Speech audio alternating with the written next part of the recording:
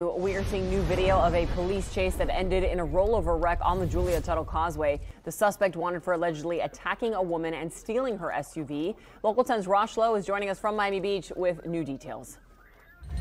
Wild dash cam video. It looked like bumper cars on Alton Road as cops were desperately trying to stop this guy who stole a car, but that is only part of the story.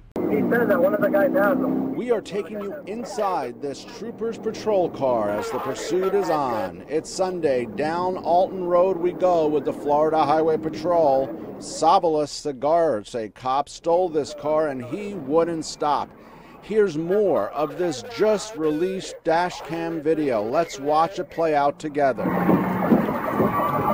We're gonna go through. And then you can see how the suspect is stopped. The car flips over. Troopers get the suspect in custody.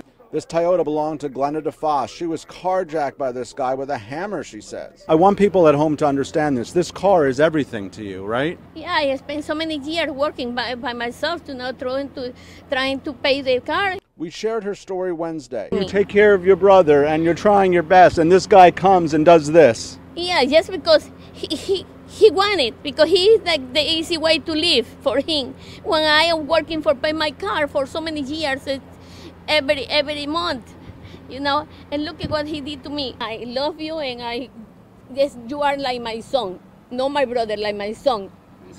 My mother wants you to take care, I take care of you, and I will.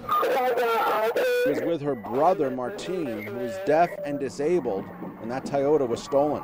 So this dash cam video only part of the story. Beyond the pursuit, the crash, there's the human story of family in need.